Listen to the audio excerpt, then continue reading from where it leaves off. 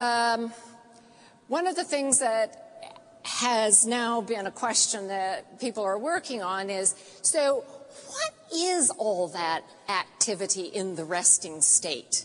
So when you put someone in a functional MR and give them a task, of course, what you're doing to get those wonderful pictures is subtracting from the baseline. Or you're subtracting the baseline from the experimental condition. So what is all of that spontaneous activity? And Mark Rakel's group has discovered that there really are two kind of systems that we wouldn't really have known about, save for this kind of work. And that is that there is one system that is more active during the task, where the other system tends to be less active during the task, and then the reverse in the resting state. And there are certain parts of cortex then that are more active during the resting state. And they also seem to be ones that one may speculate are involved with such things as self-reflection, planning, envisaging the consequences, imagining what might happen, considering what might be the spatial layout, and so forth. But there is a huge amount of spontaneous activity, and of course we also see it at the single level, cell level, and we really don't know what that's all about. We don't know how the organization of the motor response is achieved. We don't know how there is integration. This was already alluded to earlier as the binding problem, but we don't know how integration across sensory systems or integration across sensory systems together with memory and giving a motor response, we haven't really a clue how that's done. And within memory, well, there's been beautiful work done on individual cells, the LTP work and beyond. But how is memory orchestrated across a network? And as Sydney raised the question this morning, how is it that, as it appears, information is initially held in the hippocampus and somehow gets transferred to the cortex?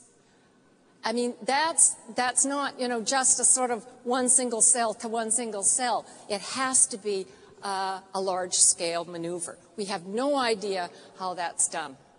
Okay, and then we'll go to the next one. I'll leave off functional organization for the moment. Time management is a problem that is very deep, and we've really only begun to address.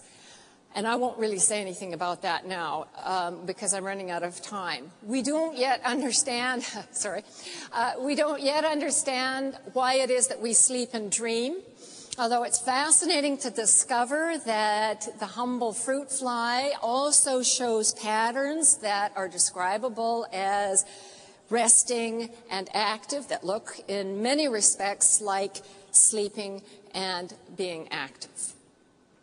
And finally, we really don't yet understand many of the fundamentals of how information is stored and retrieved.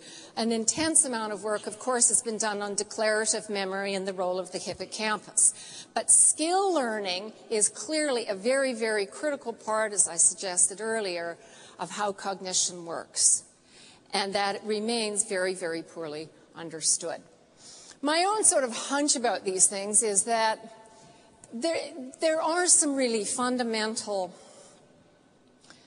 sort of, I hate to use the word paradigm shift because it's such a cliche, but that we are really in for a very different way of looking at the brain and how it builds this model within this meat. It builds this model of the other world, of the external world.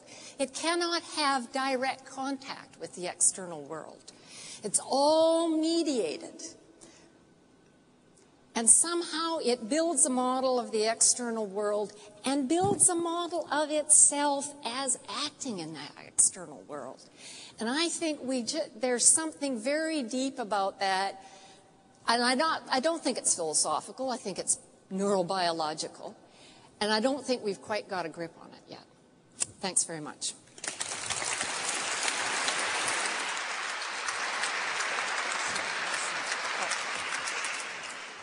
We're going to ask our last three speakers to have a seat. We'll have Nice 10-minute discussion on time management. On neuro, feels like today we've had a debate between 1960s of B.F. Skinner and Konrad Lorenz as about studying how the correct way to study behavior.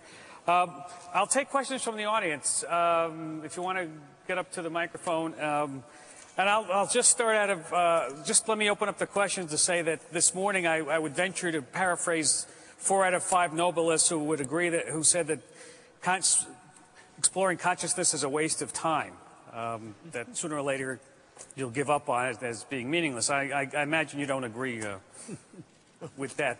No. Christoph. No, I don't. Okay, just wanted to get